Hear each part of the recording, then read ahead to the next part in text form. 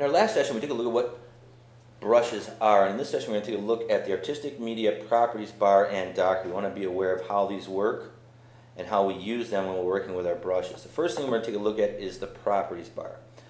Come up here to the toolbar, and I go down 4 icons, little arrow here in the right-hand bottom corner. Left-click on that, hold down, and I'll get a rollout or a context menu here. And I can go to Artistic Media, and you'll notice that when I do that, my Properties bar up here will change, and this is my Artistic Media Properties bar. I'll left-click here and bring this over. Properties bar, Artistic Media Brush. Now there's a couple of different brushes here. We're going to focus just on the brush. There's a sprayer, there's a calligraphic pen, there's pressure, and there's also presets. But we're going to be working with just brush in this series.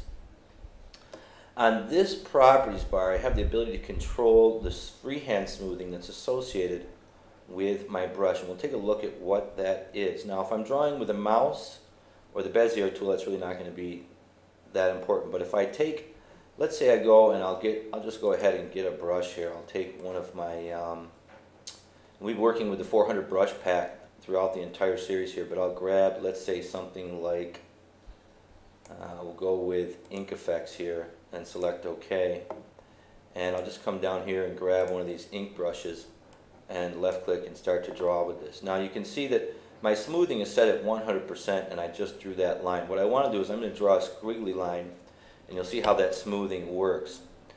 First I'm going to go ahead and change this smoothing down to 0, and I'll just start creating a squiggly line here, and you can see how that drew out. If we go to View Wireframe, we might be able to see the nodes, lines and nodes. View Wireframe, and really we're not going to be able to make that out. They're there, but you can see how everything stayed. I'll click on this, and you can see the lines and the nodes. These little blue spots here are nodes, and you can see that this particular line, the way it was scribbled out, it created a lot of nodes. It wasn't smoothed out. I'm going to go ahead and zoom out.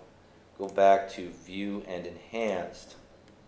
I'll zoom out and I'll create another squiggly line this time, but this time I'll change my smoothing to 100.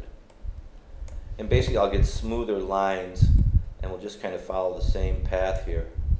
And you can see that my line just isn't quite as jaggy. It's much smoother. You don't have the corners that you have here. My line's much more smoothed out. And if we go back to View Wireframe, you'll be able to see that there's less nodes also. The best way to take a look at these or compare these two would be actually to break them apart, and that's what I'll do. We'll go to View and Enhanced, and we'll go here, we'll just right click. We want to be in the brush part. If you're on the line part or the segment part where your nodes and lines are for the brush, if you're on that when you click, you'll be able to break apart, but if you're not, you won't. You can see I'm not able to break apart here, but if I come over here, perhaps over this node, click on that, and we'll go ahead and zoom in here. You'll notice that what I'm going to do is I'm going to break this brush apart. If I'm off to one side, break apart our Artistic Media group. There we go. Select OK. Now, if I delete what was my actual brush here, you can see here's the line that was created when I created that stroke. And we'll do the same thing here. Break apart Artistic Media group. And what you want to do is you want to click here off the side. If you click in the middle, you don't get that. But if you come right down here, which you know is the brush object part, and you right click, you will get that. It's a little tricky when you're dealing with these, because if I come over here and click in the middle, I don't have the break apart. But if I come here off the edge where I know is the object that's my brush and click, I get break apart Artistic Media group. But we'll go ahead and break that apart. And you can see the difference between the two lines here. Here's the line that was drawn with smoothing set at 100%. Here's the line that was drawn with smoothing set at 0.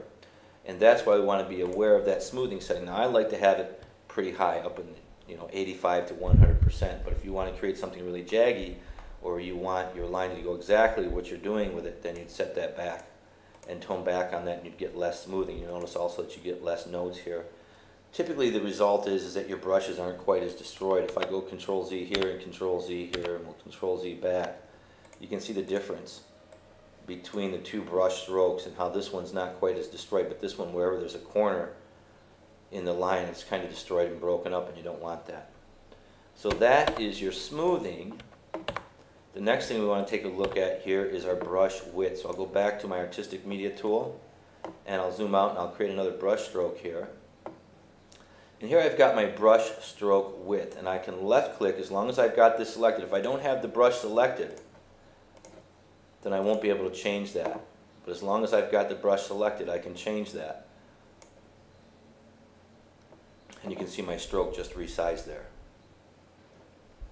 And if I go too big with that, that'll kind of destroy that. Now over here I've got my browse, where I can go to my different folders. I can go to my barbed wire brushes here, and that'll open those up in the brush browser here, and then I can change this to a barbed wire, and then come back over here and just left click, hold down and slide and bring that down in size. Or I could go 0.5 and enter a numeric value and hit enter and change the size of my brush. Now if I'm creating brushes, and let's say I've got these brushes here and I want to create my own custom brush with these brushes that I've created, I can very easily select all of these brushes here, go back to my brush tool, click on save, and I could save this as a brush in, say, my strokes here. I could call this new barbed wire, my strokes, and I could call this new barbed wire.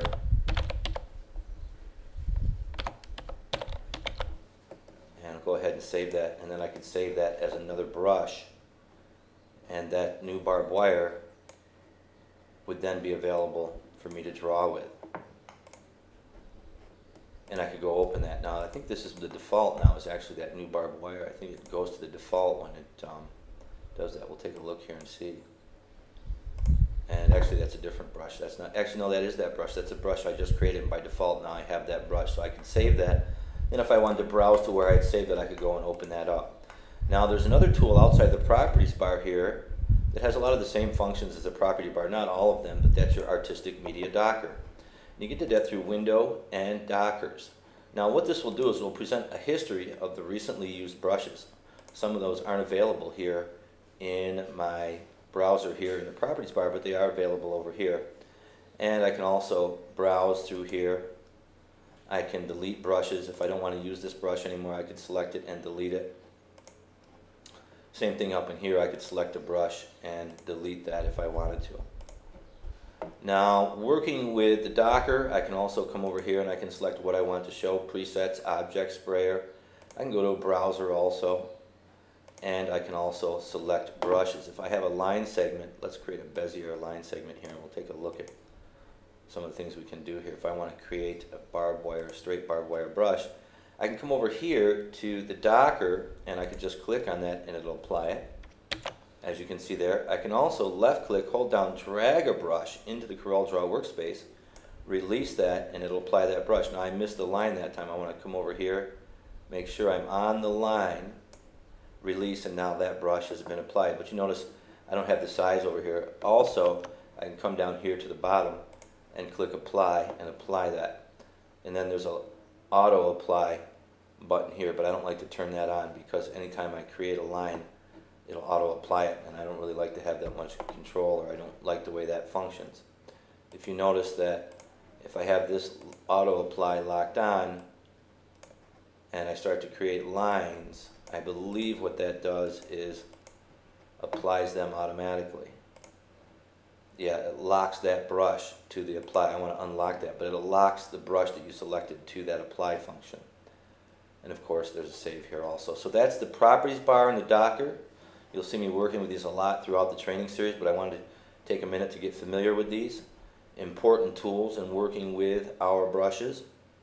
And you want to go ahead and experiment with those. And once again, that Docker is available under Window, Dockers, and right down here, Artistic Media. And if you open that and you can't see that, that means it's collapsed. It'll be over here on the side. Just look for the Artistic Media with the pen icon. You can open that and start to work with it.